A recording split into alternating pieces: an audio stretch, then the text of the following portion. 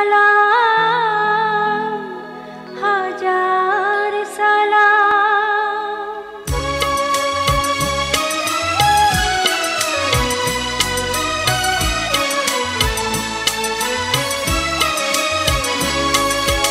সালাম সালাম হাজার সালাম সকল শহীদ চরণে,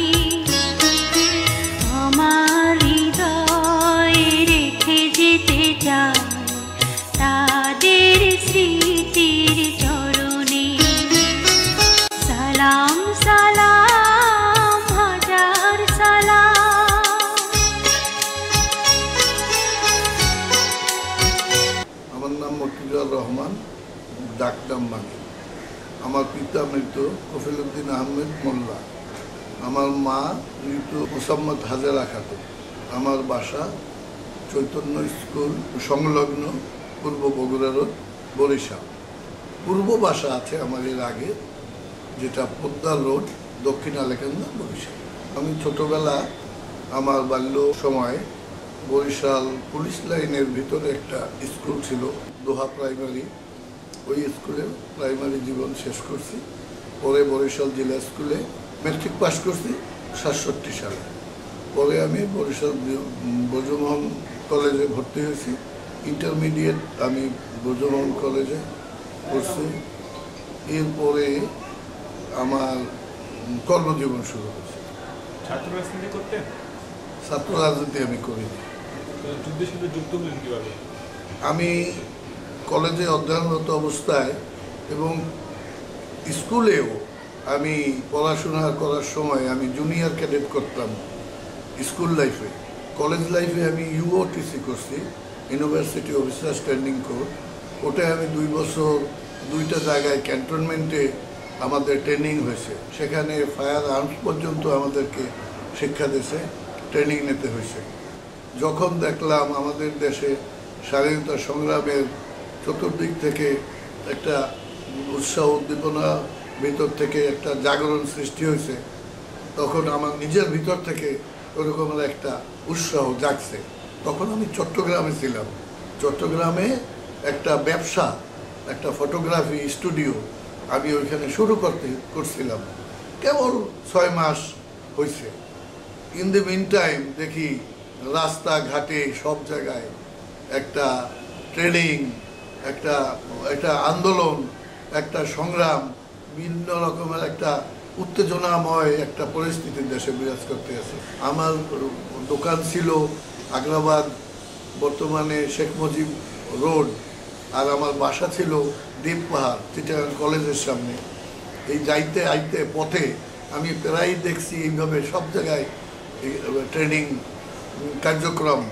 তো আমার নিজের ভিতর দিয়া যে একটা উৎসাহ, যে তাহলে আমি এই অবস্থায় আমার স্টুডিওর কার্যক্রম তো ভালো হয় না বা হবে না, আমি দেশে যাই। আমি বরিশাল চলে আসলাম। 25 তারিখ আমি ওইখান থেকে সকালে জাহাজে উঠছি। আমি 26শে মার্চ শেষ রাত্রে, রাত্র 4টে 4:30 বরিশাল ভেসে স্টেশনে। আমি সরাসরি হাতে একটা ব্যাগ ছিল আমার, নিয়ে আমি একটা রিক্সা বাসায় আসতেছিলাম। তখন ফজরের আজানের পর হয়ে গেছে। আমি যখন আসি, রাস্তায় আমার বরিশালের পুলিশ লাইনের সামনে দিয়ে আমার আসতে হয়। আমার বাসাও পুলিশ লাইনের সামনে। ওই সময় পুলিশ লাইনের গেটে আমি দেখছি অনেক লোকের ভিড়। অনেক লোকের ভিড় দেখে আমি রিক্সাটাও দাঁড়াইছে, আমি নিজেও দাঁড়াইছি। এর ভিতরে সমস্তই চেনাশোনা মুখ। এর ভিতরে আমার বন্ধুকে দেখলাম, ইনায়েত হোসেন চৌধুরী, যে ছাত্র রাজনীতি ছাত্রলীগের বরিশাল বিএম কলেজে। ও আমাকে দেখলো, আমাকে দেখে আমারে বলল যে মানে আসছো? আমি হ্যাঁ। কাজে বাসায় যাও, ব্যাগটা রেখে তাড়াতাড়ি চলে আসো। আমি বললাম কি ব্যাপার? এইখানে আসো তুমি, আমরা পুলিশ লাইন দিয়ে অস্ত্র ব্যাগ করবে, এই অস্ত্র নিয়ে যাইতে হবে। আমি সাথে সাথে ওই রিক্সায় আমার বাসা কাছে, বাসায় চলে আসলাম। ঘরে ব্যাগ রেখে আবার চলে আসলাম পুলিশ লাইনে। মা জিজ্ঞাসা করলেন, আমি বলছি মা আসতে আছি। পুলিশ লাইনে এসে ওদের সাথে একত্র হয়ে এর ভিতরে দেখছি গেটের ভিতর দিয়ে সবাই ঢুকছে ভিতরে। আমিও তাদের সাথে সাথে ঢুকছি, ভিতরে গেলাম। ভিতরে দেখছি অনেক আওয়ামী লীগের নেতৃস্থানীয় লোকজন আছে। তাদের সাথে একত্রিত হইয়া আমি ওই রাইফেলের বাক্স এই সমস্ত নিয়ে আমরা বেরোয় আসলাম। নুরুল ইসলাম মঞ্জু আমাদের যে তখনকার MCA, ওনার বাসায় আওয়ামী লীগের সমস্ত নেতা তারা ওইখানে ছিলেন, অনেক ছাত্র আমাদের বন্ধুবান্ধব অনেক ছিলেন, আর সদর গার্লস স্কুলের ভিতরে এই অনেক লোক এইখানে।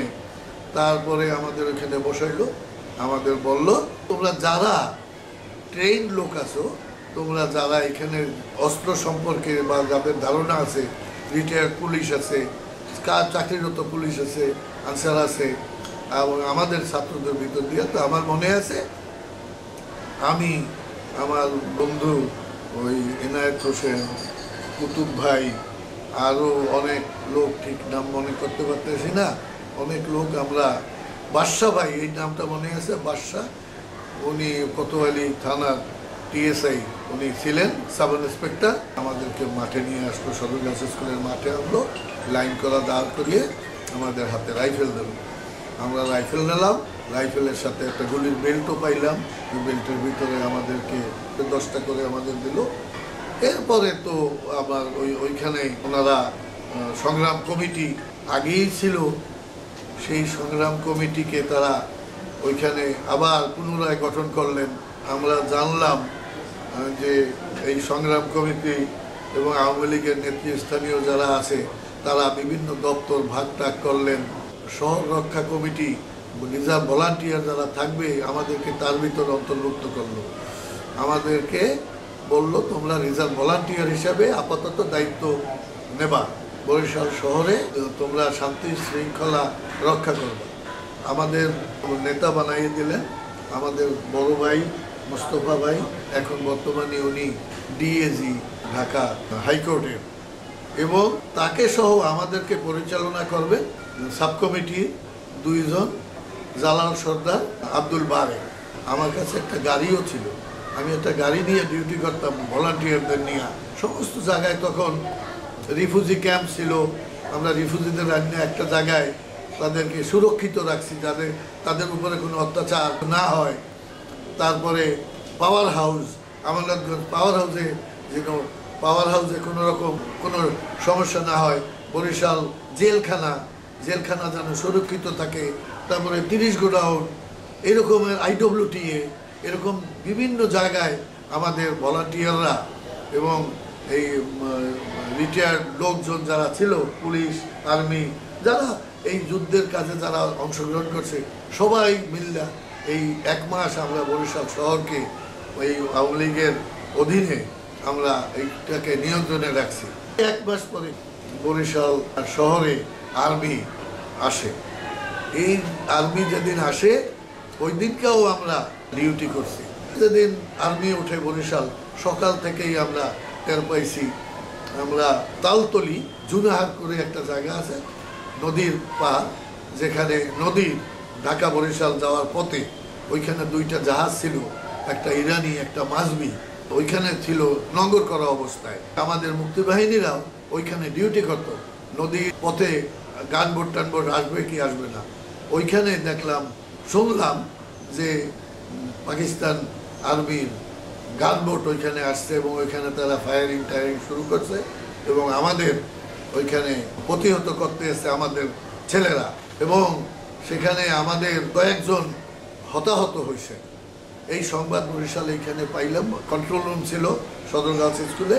তারপরে আবার জানলাম আমাদের মঞ্জু ভাই, ফিরু ভাই, কামাল ভাই, পরবর্তীতে উনি মেজর হয়েছিলেন স্বাধীন বাংলা আর্মিতে, ইন্ডিয়ায় উনি লেফটেন্যান্ট পদে যোগ দেয়, সেখান থেকে পরে মেজর পর্যন্ত হয়েছিলেন। ওই লোক ওইখানে যাইয়া ওই কামাল ভাই গুলিতে আহত হয়েছেন, এতটুক পর্যন্ত আমরা এখানে শুনছি। কিন্তু আমরা ওইখানে যাই নাই, আমরা তো ওইখানে অন ডিউটি। আমরা পরে দেখলাম এইখানে কোকোনাট ইন্ডাস্ট্রিজ নতুন বাজার, যেটা এখন BC, ওই BCকে ওইখানে আর্মি নামতে আছে। এই আমরা এখান দিয়ে, আমি আমার গাড়িতে আমরা 27 জন ওইখান দিয়ে গেলাম। ওইটাকে বলে নতুন বাজার মরকখোলার পোল। মরকখোলার পোলের উপরে উঠছি, তখন দেখি আমরা গাড়িতে, তখন দেখি হেলিকপ্টারে, BCকের ভিতরে হেলিকপ্টার দাঁড়ানো উড়ন্ত অবস্থায় আছে, এবং ওইখান দিয়া দড়ি দিয়া জাম দিয়া আর্মিরা নিচে নামতে আসে। তখন আমরা চিন্তা করলাম যে আমরা বলতে কয়জন? 7-8 জন। কয়জনের নাম মনে আছে? হ্যাঁ, এর ভিতরে আছে ওবায়দুর রহমান মোস্তফা, তারপরে মহিউদ্দিন জাহাঙ্গীর, আবুল বসার, পরবর্তীতে নৌ কমান্ডো, মজনু, কামাল, এরা ছিল আমার সাথে ছিল, সবাই সশস্ত্র ছিলাম। পরে আমরা ওইখান দিয়ে চিন্তা ভাবনা করলাম যে এই যে হেলিকপ্টার এর আগেও নামছে কিনা আমরা তো জানি না, কারণ লোকজন নাই। তো আমাদের এই সামান্য অস্ত্র নিয়ে আমরা এদের কাউন্টার করতে পারবো না। তখন আমরা ব্যাক করলাম, পিছনে সদরগাছ স্কুলে আসলাম। সদরগাছ স্কুলে আমাদের এক বন্ধু মাকসুদ আলী বাদল, ও নাই শহীদ, মারা গেছেন। মাকসুদ আলী বাদল আমাদেরকে বললো যে তোমাদের মেসেজ আছে। কি মেসেজ? মঞ্জু ভাই সংবাদ দিয়েছে ওনারা ওই ফিরু ভাই ওই যে গুল্লিতে আহত হয়েছে, ওনাকে নিয়ে একটা মাইক্রো বাসে বা অ্যাম্বুলেন্সে ওনারা মাধবপাশা গেছে, তোমাদেরকে শহর লিভ করতে বলছে। আর্মি উঠছে, আর্মি ওঠার পথে। তো আমি বললাম আমাদের যে অনেক পোস্ট আছে, আইডব্লিউটির ভিতরে লোক আছে, লঞ্চ ঘাট 6তলা ঘাটে লোক আছে, 30 গোডাউনের লোক আছে, কালিজিরা ওই জায়গায় তেলের একটা জাহাজ আছে, ওই জাহাজে লোক আছে, এদেরকে মেসেজ দিতে হবে। তখন তো আর টেলিফোন অচল, বলছে যে আমরা যতদূর পারি সবাইকে মেসেজ দিতে আছি। তখন আমরা সিদ্ধান্ত নিলাম যে হ্যাঁ, আমাদেরকে বরিশাল শহর ছাড়তে হবে। নৌ কমান্ডো বসার আর আমরা কয়েকজন সদর গার্লস স্কুলে দোতলায় আমরা থাকতাম এবং নিচতলায় আমরা একটা রুমে বসতাম, দ্যাট ইজ অফিসের মতো করতাম। ওই জায়গায় একটা বন্দিও ছিল আমাদের কাছে। ওই 2 দিন আগে করাপুর নামক স্থানে স্থানীয় লোকজনের অনুরোধে আমরা ওইখানে ডাকাতের উৎপাত ছিল। আমাদের হাতে তখন একরকম বলতে গেলে অনেক ক্ষমতা। কোতোয়ালি থানায় তৎকালীন ওসি, ভদ্রলোকের বাড়ি আমার নাম মনে নাই, বাড়ি ছিল সিলেট, উনি আমাদের সাথে যোগাযোগ রাখছে। আমরাও তার কাছে মাঝে মধ্যে থানায় গেছি, তার কাছ দিয়ে কয়েকটা হ্যান্ডকাপ আনছি, কয়েকটা ওই যে রোপ বলে ওই যে আসামি টাসামি বাঁধে, উনি আমাদের দেশে। আমার কাছে কয়েকটা কাস্টডি ওয়ারেন্ট ফর্মও দিছে। আমরা ওই একদিন ওই যে করাপুরের আমাদের কাছে যারা আসছে, এই লোক আমার মনে আছে মুসলিম কমার্শিয়াল ব্যাংকের গাড়ির ড্রাইভার, কারণ ওর একটা গাড়ি আমাদের কাছে ছিল এখানে। এই যে কারণে ওর অনুরোধে আমরা একদিন গেলাম 7-8 জন করাপুর, সকালে 9:30 10টার দিকে ওরাই আমাদের নিয়ে গেল। আমরা যাওয়ার সাথে সাথে ওইখানে দেখলাম গ্রামের লোকজন তারা আমাদের সাথে একত্রিত হইয়া আমাদেরকে দেখাইলো ওই বাড়িটা, ওই বাড়ির ভিতরে চলে, ওইটার ভিতরে গেলে এখন ওরা ঘুমন্ত অবস্থায় আছে, ওরা উদ্বেগ পাইবে। আমরা যাওয়ার আগেই গ্রামের লোকজন চতুর্দিক দিয়ে দৌড় দিয়ে ওই বাড়ির রেড করছে, চতুর্দিক দিয়ে। ওরা ওই বাড়ির ভিতর দিয়ে টের পাইছে, ওরা টের পাইয়া দাও টাও নিয়ে ওরাও ওই রকমের ধাও দেশে টেসে। ওরা তো বুঝতে পারে না যে আমাদের সাথে আর্মস আছে বা আমরা এই ধরনের। তখন গ্রামের লোকজন ওদের ধাও দিয়া বাড়ির ভিতরে উঠাইয়া 2 জন তো মনে আছে আমার, একটাকে ওরা ধরছে, ধরিয়া ওরা শোয়াইয়া একটা চক্ষু উঠাইছে, মানে পুরা উঠাইতে পারে না, এই অবস্থায় আমরা বাধা দিচ্ছি যে না মারিও না। আর 2 জনারে ওরা এমনভাবে কোপ টোপ দিছে, মারছে টারছে, গ্রামের মানুষে তারা ওই আমাদের গাড়ি পর্যন্ত আসতেই মারা গেছে। আমরা 2টা ডেড বডি ওই গাড়িতে, আমি গাড়িটা ড্রাইভ করতেছিলাম, আর একটাকে জ্যান্ত হ্যান্ডকাপ দিয়ে আমরা বরিশাল নিয়ে আসছি। পরে আমাদের বড় ভাইরা যারা ওই মঞ্জু ভাই, জালাল সর্দার, বারেক ভাই, আমাদের যারা সুপ্রিয়ার, তারা ওই ডেড বডি গ্রামের লোকজনের কাছে বললে তারা কারা ফেরত নিয়ে গেছে, দিয়ে দিয়েছে। আর যে জ্যান্ত ছিল সেই লোকটাকে আমরা আমাদের ভলান্টিয়ার রুমে জানলার সাথে হ্যান্ডকাপ দিয়ে রাখছিলাম। আমার মনে আছে যেদিন আমরা এই যে আমাদেরকে মেসেজ দিল যে তোমরা বরিশাল শহর লিভ করো, তখন মোস্তফা ভাই বললো আমি বাসায় যাই, রেডি হয়ে আসি। আমি বললাম, আমাদের বললো তুমি গাড়িটাকে এমন একটা জায়গায় রাখো যেটা যেন পাক আর্মির আইসেই সহসা না পায়। বসারে বললাম যে বসার চল আমরা যাই। বসার আর আমি একত্রে সদরগাছে থাকি। ও বলছে নো, আমি যাব না, আমি একটা মারলেও মারবো। আর ওই আর একটা ছেলে ছিল মহিউদ্দিন জাহাঙ্গীর, ও বলছে আমিও বাসায় যাই, রেডি হয়ে আসি। আমি গাড়িটাকে নিয়ে সদর গার্লস স্কুলের পাশে এই যে বাড়িটা হাওলাদার বাড়ি, এই বাড়ির সামনে 2টা জামরুল গাছ ছিল। সেই জামরুল গাছ এখনো আছে। নাজেমের বিল্ডিংয়ের পাশে 2 জামরুল গাছের নিচে আমি গাড়িটাকে এমনভাবে রাখছি, এবং কতগুলা ওই বাড়ির ভিতরে নারিকেল এবং সুগরের বাইল টাইল ছিল শুকনা, ওইগুলা দিয়ে এমনভাবে রাখছি রাস্তা দিয়া সহসা কেউ দেখবে না। এই অবস্থায় গাড়িটা রাখছি। হাইটা আমার বাসা পুলিশ লাইনের সামনে। এই হাইটে আমি বাসায় গেলাম। কিছুদিন আগেই আমার মা, আমার বড় ভাইয়ের বউ, আমার অন্যান্য ভাইয়ের বউটু যারা ছিল, এরা সবাই গ্রামে গেছে। আমার বোনের শ্বশুরবাড়ি বানানো করা গেছে, শুধু বড় ভাই ছিল। বাসায় যাই আমার বড় ভাইকে পাইলাম। আমি এক সময় 2টা কেরাসিনের টিন আর একটা গোল হাফ ব্যারেল, এটার ভিতরে পেট্রোল ভরছি, এবং আমার বাসার ভিতরে পেয়ারা গাছের নিচে মাটির তলে ব্যারেল দিয়া কাগজ টাগজ দিয়া তারপরে আবার মাটি দিয়ে ঢাকছি পেয়ারা গাছের নিচে, যেন কেউ না বলতে পারে। ওটা কিন্তু স্বাধীনের পর পর্যন্ত ছিল। এর ভিতরে আমার বাসা 3বার আর্মি দিয়ে রেইড হয়েছে, কিন্তু 3বার, কিন্তু ওই পেট্রোলের খবর পায় না। আমার বড় 2 ভাইয়ের আর্মিরা ধরিয়ে নিয়ে গেছে, ওয়াবদার ভিতরে নিয়ে গেছে, গুলি দেবে তাদের। কিন্তু আমার পাড়ার ভিতরে এক মুরব্বী ছিলেন জব্বর মিয়া, তার ওয়াইফ, তারা মুসলিম লীগের ছিলেন, খুব ভালো লোক ছিলেন। আর আমাদের পাড়ার ভিতরে ওইখানে আকবর ছিল, আকবর পাকিস্তান আর্মির একজন সিকিউরিটি ওই থাকতো। জব্বর মিয়ার রেস্টুরেন্ট ছিল, হোটেল, তাদের বাসায় সে খাইতো নিয়মিত, এবং সেই সুবাদে তার সাথে খাতির ছিল পাকিস্তানি। তারে রিকোয়েস্ট করছে আমার 2 ভাইয়ের জন্য, যে অ্যাকচুয়ালি মানিক তো নাই, মানিক তো মারা গেছে, মোস্তফা ভাই আসছে। মোস্তফা ভাই আমার বলে গাড়ি নিয়ে চলো। মোস্তফা ভাই আপনি আবার একটু বসারের সাথে কথা বলেন। ওরে তো বললাম, ও যাইতে চায় না, তো বলছে আচ্ছা চলো, আমি বলি ওরে। বলছে না আমি যাবো না, আপনারা যান। তখন আমরা আর কি করবো, বাদলের সাথে ওই যে কন্ট্রোল রুমে একটু কথা বলতে আমাদের 15-20 মিনিট সময় লাগলো। আমি গাড়িটা রাস্তায় উঠাইলাম, সন্ধ্যা হয়ে গেছে, এর ভিতরে অন্ধকার নামে গেছে। আমাদের সাথে জাহাঙ্গীর আসলো, আমাদের সাথে যে সহযোদ্ধা একজন মজনু, ওদের বাসা নতুন বাজার পুলিশ ফাঁড়ির সামনে। ওদের বাসায় ওর আম্মা বাড়িতে ছিলেন, বাড়িতে থাকতেন, উনি আমাদের রান্না বান্না করে খাওয়াইতেন।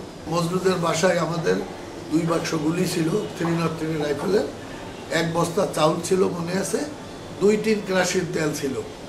তো মোস্তফা ভাই আমাদের বললেন, উনি বললো কি মানিক চলো আমরা যখন বরিশালে থাকবো না তখন ওইটা নিয়ে যাই, চাউল আর তেল গুলি। গাড়ি স্টার্ট দিলাম। এই গাড়িটা লেফট ড্রাইভ, আমার সাথে একটা রাইফেল, আমার পকেটে একটা গ্রেনেড, হ্যান্ড গ্রেনেড। এই আমাদের যে মেডিকেলের ছেলেরা, এই যে মাইনুল, লুৎফর টুৎফর, ওরা বানাইছে বরিশাল মেডিকেলের পাইপের লম্বা। আর মোস্তফা ভাই আমার ডাইন সাইডে বসা, তার সাথেও রাইফেল, পিছনে জাহাঙ্গীর, 3 জন আমরা এই গাড়ি আমরা চালাইয়া আমরা আস্তে আস্তে যাইতে গেছি। স্টার্ট দিয়েছে গাড়িটা, আমি হেডলাইট জ্বালাই নেই। অক্সফোর্ড মিশন স্কুল পর্যন্ত যখন আসছি, মোস্তফা ভাই আমাকে বললেন হেডলাইট জ্বালাইয়ে চলো। আস্তে আস্তে যাইতেছে, কোনো লোক নাই, জন নাই, কেউ নাই। ঠিক নতুন বাজার যখন জাগরণী সংঘ, ওদের ক্লাবটার নাম, এর সামনে যাইয়া গাড়িটা আমি ব্রেক করলাম। গাড়ির আমার হেডলাইট কিন্তু জ্বালানো। ব্রেক করার সাথে সাথে মোস্তফা ভাই ডাইন সাইডের গেট খুলিয়া উনি নামিয়া হেডলাইটের সামনে দিয়েই বাসার ভিতরে ঢুকছে। আমি গাড়ির হেডলাইটটা বন্ধ করছি। তখন বন্ধ করি, তখনই আমি সামনে লক্ষ্য করলাম ঠিক হেডলাইটে বাজে নতুন বাজার পুলিশ ফাঁড়িটা, ফাঁড়ির গেটটা 2 দিকে, দক্ষিণে একজন, পূবে একজন, রাইফেল নিয়ে নীল ডাউন অবস্থায় বসা। তাদের মাথার হেলমেটেরটা, আমারও হেলমেট আছে আর ওইও হেলমেট আছে, তফাৎ। ওর হেলমেটে নেট, চোখের সামনে ভাসলো, ওইটা নেট কেন, এই আবার লাইট জ্বালাইলাম। যখন জ্বালাইছে তখন দেখি তারা পালাইতে ছিল। যখন লাইট জ্বলছে আবার বসে পড়ছে। তখন আমি ভালো মতো দেখলাম যে এইটা তো আমাদের নেট না, এই তো আমাদের লোক না। এই তখন আমি বুঝতে পারলাম এই তো পাকিস্তান। এই সাথে সাথে আমি আমার বাম পাশের গেটটা খুললে আমি বসে পড়ছি, আমার রাইফেলটা নিয়ে আমি ওই জায়গায় বসে পড়ছি। এর দেখি যে কোন হায় 3বার বলছে। ও 3টা ব্লাস্ট ফায়ার করছে। ওই সময় আমি বসা, যেই ফায়ারের শেষ আমি জাম্প করছি, এক জাম্প করে ওই বাড়ির ভিতরে আমি গেছি। বাড়ির ভিতরে যাইয়েই আর এক জাম্প দিছি। এই জাম্প করিয়া ওরা 2 জন পড়ছে, আমিও দৌড় দিয়া যাইয়া তাদের গায়ের উপরে পড়ছি। পড়িয়া ওইখানে দাঁড়াইছি, হতভম্ব হয়ে গেছি। ঘরের ভিতরে কান্না শুনতে এসে, দ্যাট ইজ মজনুর মা। উনি আমাদের জন্য কিন্তু ভাতটা রাঁধছিল। তখন আমরা তারে বললাম খালাম্মা সামনে আর্মি, কান্নার কণ্ঠ যেন না শোনে, আপনি কাঁদেন না, আমরা খাবো না, আমরা চলে যাই। আমরা ওইখান দিয়া আসতে 3 জন, মজদুর বাসায় ছিল না, ওই বাড়ির ভিতর দিয়া যখন পালাই তখন একটা পুকুরের ভিতরে পড়ে গেলাম। সামনে যে পুকুর আমরা চিনিও না জানি না, এই পুকুরে পড়লাম। পুকুরে পড়ার পরে পুকুর পার হয়ে উপরে উঠলাম। এই 3 জনে হাঁটতে হাঁটতে হাঁটতে হাঁটতে গোরস্থান রোডের মুখে, গোরস্থানের মুখ দিয়ে আবার মেইন রোডে বাইরে মধ্যে আর্মি থাকতে পারে, আমরা ভিতর দিয়ে বেরোইয়া একদম গোরস্থানের ওই পাশ দিয়ে যাইয়া সৈয়দ হাতেম আলী কলেজের মাঠের ভিতর দিয়ে যাইয়া ওই নবগ্রাম রোডে পড়লাম। নবগ্রাম রোড পড়িয়া আমরা ওই পথে রওনা দিয়ে গেছি। যাইতে পথে ওই যে আমাদের যে ভলান্টিয়ার চিফ জালাল সর্দার, ওনার বড় ভাই তোতা ভাই রাস্তায় বসা একটা বট গাছের নিচে। তোতা ভাই মূলত এই জন্যই বসা, বুঝলাম যে আমাদেরকে মেসেজ দেবে যে তোমরা এদিকে যাও। তো আমাদের সাথে দেখা হইলে উনি বলছে যে হ্যাঁ তোমরা এদিকে যাও। আমাদের তখনকার এমএলএ মহিউদ্দিন ভাই, দালাল টালাল ওরা, মহিউদ্দিন ভাই এরা ওইদিকে গেছে। তোমরা এইদিকে গেলে তোমাদের যাইতে বলছে, তোমরা করাপুর খেওয়াঘাট পর্যন্ত যাও। তো আমরা এই পথে হাঁটতে হাঁটতে যাইয়া এক জায়গায় দেখলাম একটা দোকানের সামনে কয়েকজন লোক দাঁড়ানো। আমরা ওইখানে দাঁড়াইলাম পরে জিজ্ঞাসা করলাম যে ভাই, বলে আপনাদের লোকজন এদিকে গেছে। এদিকে ওই একটা ছেলে, আমাদের পেশকার বাড়ির একটা ছেলে গুলি খেয়েছে, গুলিতে আহত, ওই জায়গায় একটা বাড়িতে আছে, ওরে দেখতে গেছে। আমি জালাল ভাই টালাল ভাই তারাও দেখতে গেছে। অপেক্ষা করলাম, ভাগ্য ভালো এই মিনিটটায় ওই জালাল ভাই তারা 7-8 জন আসলেন। জালাল ভাই বললেন চলো যাই।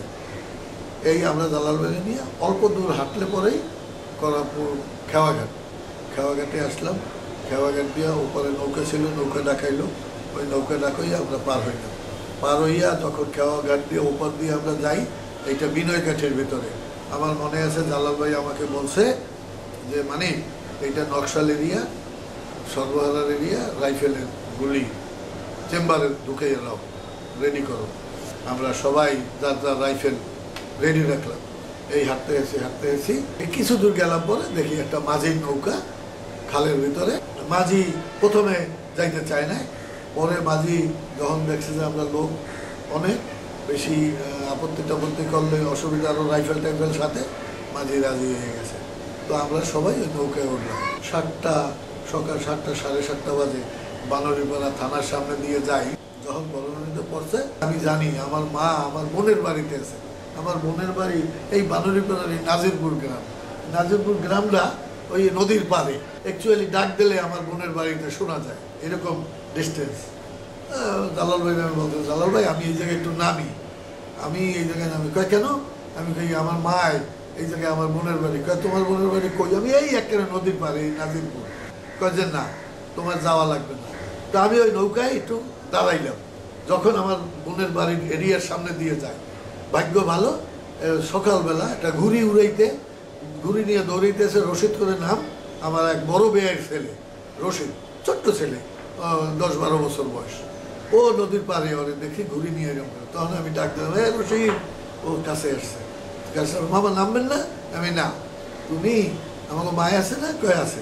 তুমি যাইয়ে কবা কি আমার কথা যে মামা এই জায়গা দিয়ে গেছে, আপনাকে চিন্তা করতে মানা করছে, টাউনে যাইতে মানা করছে, টাউনে আর্মি উঠছে, মামায় ভালো মতো চলে আইছে, হে এগুলোকে যাইতে আছে, এই ট্রেনিং লইতে যাইবে ঘন্টাখানে, 8:30 বা 9টার মধ্যে আমরা এই বড় নদী দিয়ে যাইতে শ্রাঙ্গল আসছে বন্ধুবাড়ির নামা বাড়ি। তাও একটা ছোট্ট খালের ভিতর দিয়ে ঢুকলেই ওনার নানার বাড়ির ঘাট।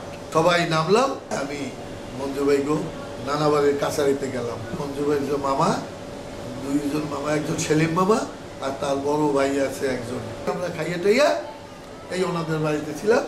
একটু পরে ওই নৌকায় চলে আসছি। এই বাড়িতে অনেক লোক, অনেক, কিন্তু মঞ্জু ভাই নাই। আমরা ওইখানে ওই নৌকার ভিতরে বিশ্রাম নিতেছি। নৌকা আর সারি নেই। আমি আর বসার নৌকায় মনে আছে ফরিদ ভাই আসছে, মঞ্জু ভাইয়ের ছোট ভাই। ফরিদ ভাই আসছে, বলে কি মানিক চলো ওপার যাইতে হইবে। আমি কেন? ওই যে ওপার একটা টেডি লঞ্চ, ওই যে আওয়াজ হইতে আছে না, একটা লঞ্চের আওয়াজ পাইতেছে। বলছে মঞ্জুদা এক সংবাদ দিছে, এই জায়গায় যদি কোনো লঞ্চ টঞ্চ পাই হাইজ্যাক করিয়ে রাখতে বলছে। আমাদের 2টা রাইফেল ফরিদ ভাইয়ের হাতে কি ছিল আমার খেয়াল নাই, তো আমরা উঠলাম, মাঝিরে বললাম মাঝি চলো। নদীর এপার আসলাম, পার হয়ে দেখি একটা কুপি বাতি, একটা হারিকেন বাতি দিয়ে মহিলারা নামতে আছে, ওই একটা ট্রলার, ছোট্ট একটা ট্রলার। তো আমরা কিছু বললাম না, যখন লোকজন নামা হয়েছে আমরা একটু দূরে, ট্রলারটা এরাও ব্যাক করবে, স্টার্ট দেবে, রেডি হয়েছে, এইসব রাস্তায় যাই আমরা পারে ভিড়াইলাম। পারে ভিড়াই আমরা বললাম যে এই ট্রলার আমাদের সাথে চলো। কোথায়? আমরা চলো ওপার চলো। না আমরা কোনো জায়গায় যাবো না, আমরা এই জায়গায় আইতাম না, আমরা বহুত কষ্টে আছে আমাদের, আল্লাহ রাস্তায় মাফ করেন, আমরা যাব না, আমরা যার যার বাড়ি যাবো, আমাকে মাফ করতে হইবে। এই একরকম খামি গেল, এরা যাইবে না।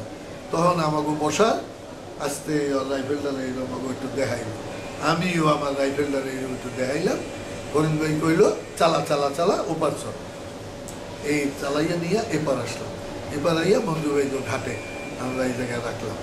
একটু পরে মঞ্জু ভাইয়ের বোটও আইয়া পড়ছে, তাদের সাথে দুইটা বোট ছিল, একটা কাঠবডি ML আনোয়ারা, আর একটা হইল PLD-4 বরিশাল পুলিশের এসপির। এবং আইসা এই জায়গায় বলছে কোনো সময় নষ্ট করা যাবে না, কালকে সকালেই আমরা এখান দিয়ে যাব, মুভ করব, তোমরা একটু ডাল ডোল দিয়া লঞ্চ টঞ্চগুলার একটু দাও, একটু ঢাকো, জানি উপর দিয়া এয়ার রেড না হয়।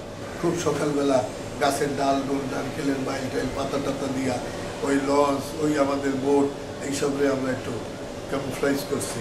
সকালবেলা আমরা লঞ্চ রওনা দিছি, আমাদের 3টা লঞ্চ আমরা রওনা দিছি।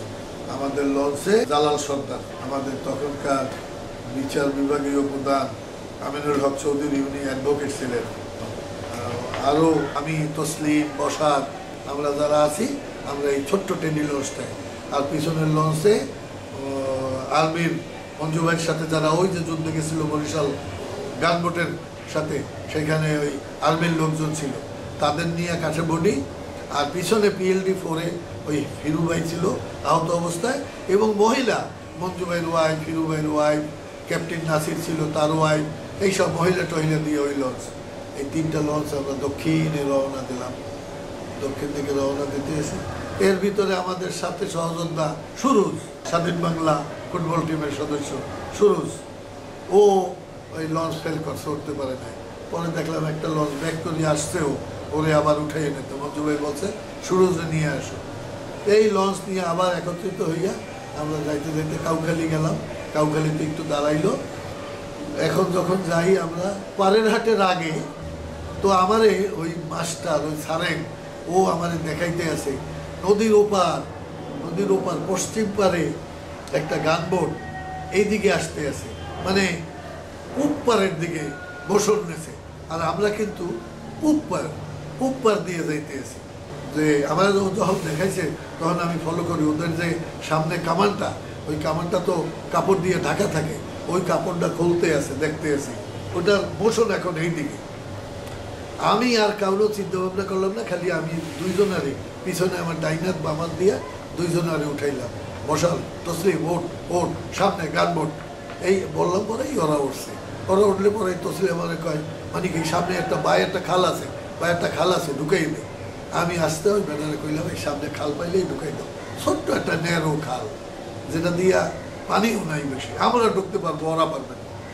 ফস করে বামে ঢুকাই দিলে আমরা ঢুকে চলে গেলাম। আমরা ঢুকে বেশ অনেক দূরে গেছি। আর ওই লঞ্চ দুইটা আমরা যাইয়া এমন একটা জায়গায় এসে আমাদের চলে না, যাই আমাদের বাদে তো এর মধ্যে আমি দেখি গেঞ্জি গায়ে লুঙ্গি পরে আমিনুল হক চৌধুরী সাহেব, কালো একটা ব্যাগ, হয়তো টাকা পয়সা আছে ওদের মধ্যে, ওই ব্যাগ বগলে নদীতে পারে নামছে, আর সবাই নামছে পারে, জমির পারে। তখন খেতে দেখছি মরিচ খ্যাত, কাঁচা মরিচ টরিচ খেতের ভিতরে আছে। আর পিছনে তাকাইয়ে দেখি আমাদের ওই লঞ্চ দুইটা যাইতে আছে, সামনে যাইতে আছে কাঠবডি, পিছনে স্টিল বডি, দুইটার পতাকা দেওয়া, পাকিস্তানি পতাকা দেওয়া। পরে ভাগ্য ভালো যে দেখলাম মঞ্জু ভাই তো মাথায় অনেক বুদ্ধি, মঞ্জু ভাই ওই মহিলাদের সামনে দিয়ে দিছে, ওই যে মহিলা টহিলা বারান্দা দিছে না, ওরা মনে করছে যে প্যাসেঞ্জার বোট, প্যাসেঞ্জার ভেসেল, এই জন্য আর তাদেরকে কোনো ধরাধরি করে নেয়। পরে আমরা যেটা জানলাম আর কি, যে কী ব্যাপার ওদেরকে ধরলো না কেন, তার পাকিস্তানিরাও আসলো বোকা বোধাই, গানবোট চলে গেল, তাদের বোট দুইটার সামনে চলে গেল, এর ভিতরে ওরা দুইটা অনেক দূরে চলে গেছে, আমাদের এইটা আস্তে আস্তে আস্তে আস্তে পিছিয়ে আইয়া আমরা বাইরে আমরা অনেক পিছনে পড়ছি। তো যাইতে যাইতে যাইতে যাইতে পাড়ের হাট যাই ওইখানে জিজ্ঞেস করলাম, বলছে ওরা ওই সোজা এই জায়গা দিয়া কিছু তেল দিয়েছিল ওরা, আমাদের সাথে অনেক কেরোসিন তেল ছিল, কেরোসিন তেল বাজারে দিয়া ওইখান দিয়ে ওনারা ডিজেল লইছে, ডিজেল ছাড়া লঞ্চ চালাইতে অসুবিধা। এইটু আমরা শুনছি যে তেল ট্রান্সফার করছে ওনারা সোজা এসে গেছে বগি সুন্দরবনে ঢোকার যে চ্যানেলটা ওইখানে শরণখোলা। তা আমরা আমাদের ওই বোটালা চেনে, ও আবার এই এলাকারই লোক। তা আমরা গেছি, আমরা যাই দেখি ওনারা ভাত খায়, কীভাবে জানি রান্না টান্না করছে। আমরা ওইখানে ডাইল ভাত কিনে জানি খাইলাম। আমরা এইখানে আসার সময় আমরা আরও একটা কাঠবডি পথে পাইছিলাম, তখন ওইটারও আমরা ধরলাম, ওইটাকেও আমরা হাইজ্যাক করলাম। ওই বোটালারা এখানে এসে আমাদের খুব হাতে পায়ে ধরলো টরলো। তখন মঞ্জু ভাইরে জিজ্ঞেস করলাম, মঞ্জু ভাই এটা কী করবো? বলছে এটা ছাড়িয়ে দাও। তখন আমরা এটা ছাড়িয়ে দিলাম।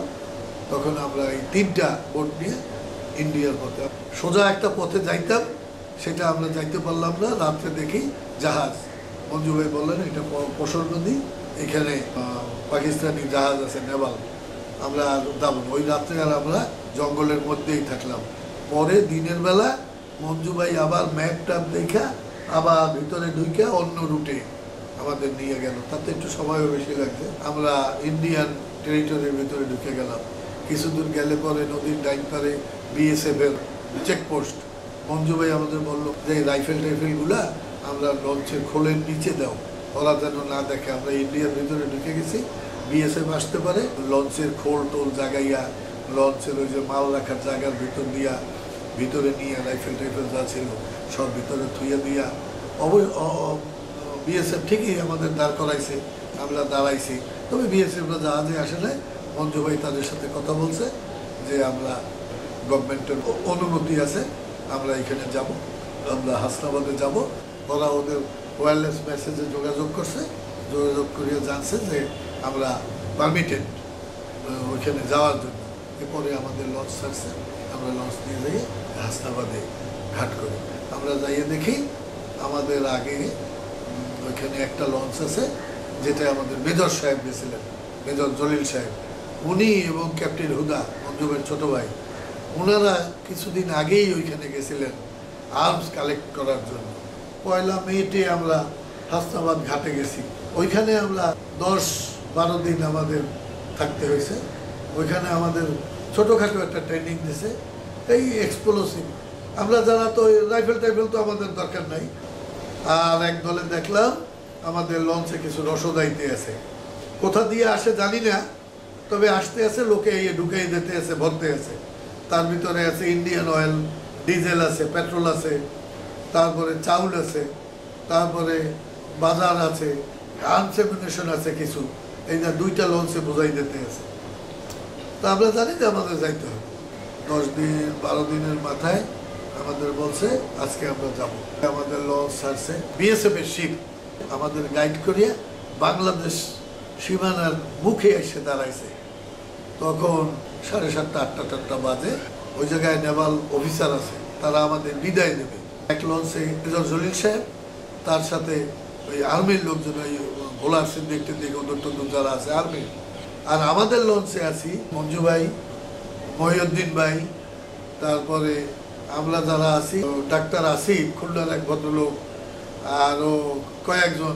আমরা আমাদের সাথে স্মল আর্মস, এই স্টেন গান, রাইফেল, এইসব। আর এক লঞ্চে আমাদের এইখানে কয়েকটা সাহসী, যেমন মাইনুল, ওরা আছে। আর মেইন লঞ্চ হইল ওইটা, যারা ফাইট দিতে পারবে। এই নিয়ে আমরা বাংলাদেশের মধ্যে ঢুকছি। ওরা বিদায় দিয়ে দিয়েছে বিএসএফ আমাদের। আমরা যখন ঢুকছি তখন আমার মনে আছে রাত্রে ডাইন সাইডে জঙ্গল, ফরেস্ট, বাম সাইডে মানাল বলে ওরা, পার মানুষ, গ্রামের ভেরি। ওইখান দিয়ে খালি টর্চ লাইট মারতে আছে, এইরকম টর্চ লাইট দিয়ে এইরকম আমাদের। তাতে পরে যেটা জানছি, ওদের টর্চ লাইট মারার অর্থ ছিল আপনারা দাঁড়ান, কথা শোনেন, কি বলি শোনেন। আমরা শোনে নাই। একটা রডের চেয়ার, ওই যে বেদ দিয়ে বলে না রড, ওই রডের চেয়ারের সামনে মঞ্জু ভাই বসা লঞ্চের সামনে। আর লঞ্চ তার পাশে ফ্লোরে আমি বসা, আর আমাদের ওই যে লঞ্চ মাস্টারের পাশায় একটা ফোড়া হয়েছিল, তো মাস্টার বসতে পারতো না, যে সুগানি। মঞ্জু ভাই আমার বলছে যে মানে আমাদের মাস্টার সাহেবের তো খুব কষ্ট করে লঞ্চ চালাইতে আছে, ওনার একটু চা খাওয়া যায়। আমাদের খাবার দাবার ছিল আমাদের লঞ্চে রসদ, এবং এইটার দায়িত্ব দিয়েছিলেন আমাকে। আমাদের সাথে এই যাওয়ার সময় এইসবের দায়িত্বে ছিলেন মোস্তফা ভাই। তো আমরা যখন আসি তখন মোস্তফা ভাই ছিলেন না আমাদের সাথে, মোস্তফা ভাই ছিলেন ওই লঞ্চে। কি চাটা খাইবে আর কি, কতক্ষণ পরে এটা গ্রাম দিয়ে দাঁড়াইতে বললো, আমরা দাঁড়াইলাম না। কতক্ষণ পরে মঞ্জু ভাই আমার বলে কি মানে এখন ওনার মুখটা কেমন আমি জানি না, উনি বলতে আছে যে মানে এখন যদি সামনে কিছু বাঁচতো তাহলে এটা বোঝা হইতো, বোঝাবুঝি হইতো। এই কথা বলছে, আর কি ডাইন সাইড দিয়া সার্চ লাইট জ্বলছে, ওই সামনে দিয়া নেভির সার্চ লাইট আমাদের উপরে মারছে। পিছনে কিন্তু নেভির আর একটা লঞ্চ আছে, তারা কিন্তু কেউ কোনো কথা বলে না, জঙ্গলের ভিতরে নেভাল শিপ গানবোট। আমরা তাদের সামনে দিয়ে আসছে, কিছু বলে না। যেই অন্য গানবোটের সামনে আসছি তখন তারা লাইট জ্বালাইছে, আর পিছন দিয়ে ওইটারে লাইট জ্বালাইছে, মেজর জলিল সাহেবের টানে। মঞ্জু ভাই বললো কি সারে গেলে সে বায়ে ঢুকাই দাও। মঞ্জু ভাই বায়ে চর, সারে এরকম লাইট জ্বালায় নেবায়, জ্বালায় নেবায়, জ্বালায় নেবায়, যে দাঁড়াও দাঁড়াও দাঁড়াও। মঞ্জু ভাই বললো বায়ে চড়াই দেন সারেক সাহেব, বায়ে চড়াই দিল। টপার টপ, কেউ কিছু বলার লাগলো না, আমাদের মধ্যে দিয়ে সবাই নামবে বললো। আমার লঞ্চে ওই মেজর জলিল সাহেবের মেনম্যান আছে আলী আহমদ। লঞ্চটা যখন ইঞ্জিন চালু আছে, চালাইয়ে চালু অবস্থায় উঠাই দিল সরে। এই চালু অবস্থায় জানলা দিয়ে লাভ দিলাম। ওই লঞ্চে লেডিস কেবিনের ভিতরে 2টা রাইফেল আমি রেডি করে রাখছিলাম, যে একটা ফুরাইলে আর একটা চালাবো। আমি 2টা না 1টা রাইফেল লইয়া আমি লাভ দিয়ে পড়লাম। লঞ্চে কিন্তু কেউ নাই, আমি লাস্ট ব্যক্তি নামছি। আমি জানবে দেখেই আলী আহমদ উঠতে পারে না বেরি তো, আর আমি যে তারে পাশা ঠেলা দিয়া জাগাইয়ে দেবো, ওই সময় দেখি সার্চ লাইট আমার গায়ের উপরে, লঞ্চের উপরে, তাতে আমার গায়ের সাদা গেঞ্জি চেনা যায়।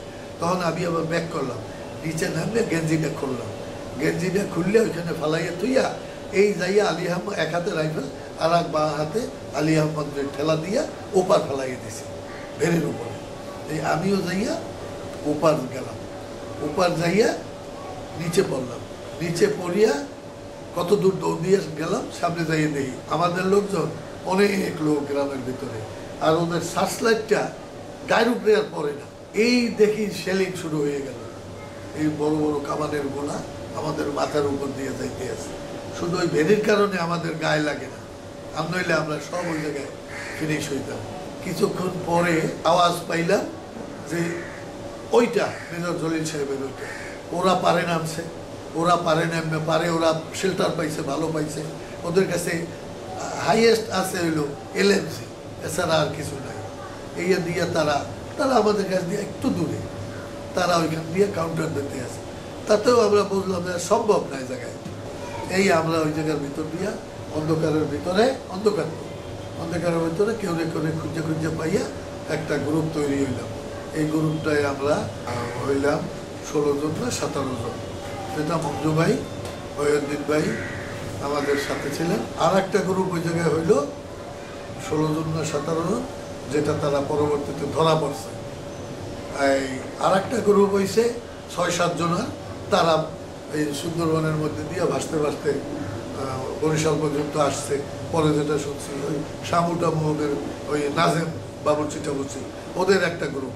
আমরা আবার ভারতে গেছি, আমাদের 2 দিন 2 রাত্র লাগছে এই গ্রামের ভিতর দিয়ে বাইরে যাইতে। ওই রাত্রে আমরা একটা বাড়িতে ছিলাম নদীর পাড়ে। মঞ্জু ভাই বললো এখানে অস্ত্রগুলো রাখো। একটা কুডার মেয়ে ছিল, এই কুডার মেয়ের তল দিয়া ভিতরে, কুডার ভিতরে আমরা আমাদের অস্ত্র রাখে আমরা নিরস্ত্র হয়েছি।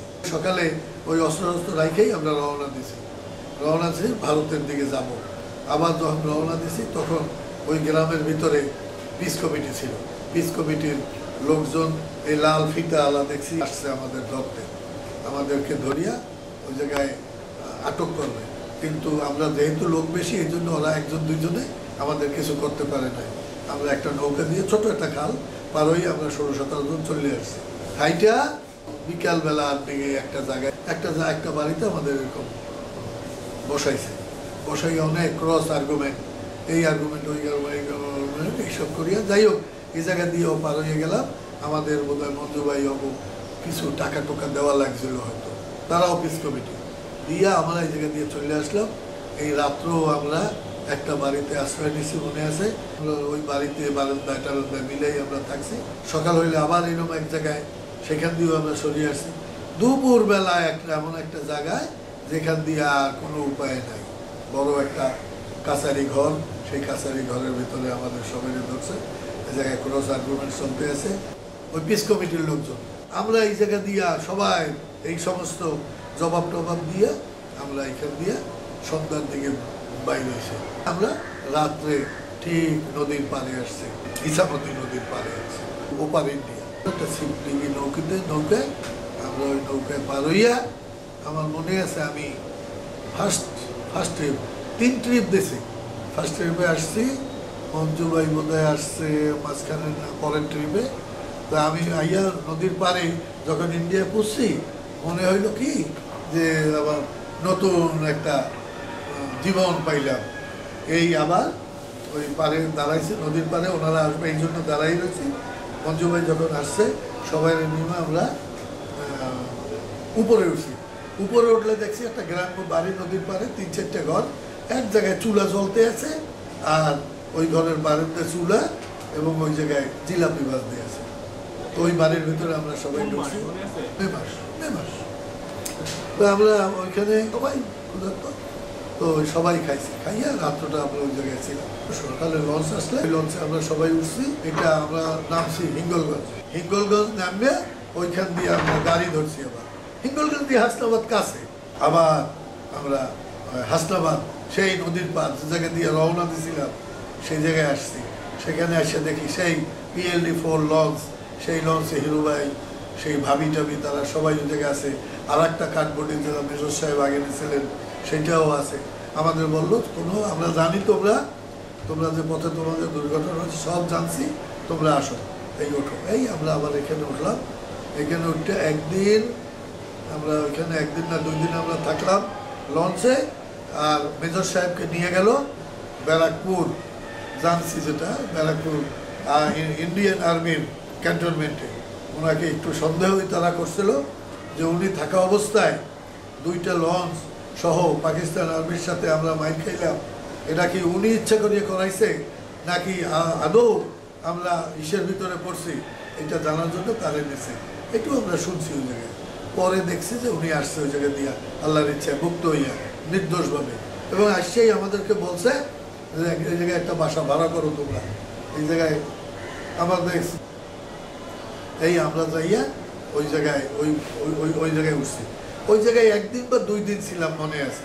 পরে আমাদের ডাকছে, আমাদেরকে বললো এই টেম্পুটা ভাড়া করো। ওইটা আমাদের দিল, ওইটার ভিতরে কয়েকটা তাঁবু আমাদের দিল, আর আমাদেরকে বললো এইটা নিয়ে তোমরা এই গাড়ি নিয়ে যাবে তকিপুর স্কুলের মাঠে যাও। তকিপুর স্কুলের মাঠে যাইয়ে তোমাদের সুবিধা মতো জায়গায় তোমরা এই তাঁবু ফেলাও। এই জায়গায় হবে আমাদের ক্যাম্প, মুক্তিযোদ্ধাদের ট্রেনিং ক্যাম্প। আমরা ওই কয়েকজন, আমি, বসার, কাক্কা, আরও কয়েকজন আমরা ওইখানে গেলাম। ঠিকই আছে, স্কুলের পশ্চিম দিকে একটা পুকুর আছে, পুকুরের পাড়ে এমন জায়গায় আমরা দেখছি যে জায়গা দিয়া পানি টানি সরবরাহ কাছে হবে, অস্থায়ী পায়খানা তৈরি করতে হবে, সেইটা কোথায় হইতে পারে, এই সমস্ত দিক লক্ষ্য রেখে, গেট লক্ষ্য রেখে আমরা ওই জায়গায় ক্যাম্প তৈরি করি। 2-4 দিনের ভিতরেই আমরা দেখলাম, একজনের নাম মনে আছে, 2 জন, একজন ক্যাপ্টেন আর একজন লেফটেন্যান্ট ইন্ডিয়ান আর্মির আসছে। ক্যাপ্টেনের নাম ক্যাপ্টেন AP সিপাহা, আমার মনে আছে, আমাদের এই ক্যাম্পে জয়েন করলেন। আর আমরা তাবুগুলো ফেললাম। আস্তে আস্তে রিটায়ার্ড আর্মির কিছু লোকজন আমাদের সাথে আসলো, জয়েন করলো। এই আস্তে আস্তে এই একটা তকিপুরে একটা মুক্তিযোদ্ধা ট্রেনিং ক্যাম্প সৃষ্টি হলো। পরবর্তীতে পর্যায়ক্রমে আরও বিভিন্ন এলাকায় এরকমের বহুত ক্যাম্প সৃষ্টি হয়েছে, এবং এখানে সবাই মুক্তিযোদ্ধারা ট্রেনিং। আপনি কি পরে? আমি অ্যাকচুয়ালি ইন্ডিয়ান আর্মির ঠিক কোনো ট্রেনিং আমার দরকার হয় নাই। আমি ওইখানেই বরং ট্রেনিং যারা দিতে যাবে তাদের ব্যবস্থার সাথে সম্পৃক্ত ছিলাম। কোন ব্যাচ যাবে, কোন ব্যাচ আসবে, কারা কোথায় থাকবে, এইটা আমি করছি তকিপুর ক্যাম্পে। দেশে ফিরলেন কখন? দেশে ফিরছি স্বাধীনতার পরে না, ডিসেম্বর মাসে। আমরা সাতক্ষীরা স্বাধীন করার পরে একদিকে সাতক্ষীরা স্বাধীন হয়েছে, আর একদিকে আমরা বরিশালের জন্য মুভ করছি। বরিশাল ফল করলো কখন? বরিশাল করছে 8 তারিখ করছে। অ্যাকচুয়ালি 8 তারিখ আমরা পথে ছিলাম। আমরা বরিশাল যে ফল করে ওইটা আমরা সম্পৃক্ত হইতে পারি নাই। আমরা পরবর্তীতে ওয়াবদায় তাদেরকে ফল করাই আমরা।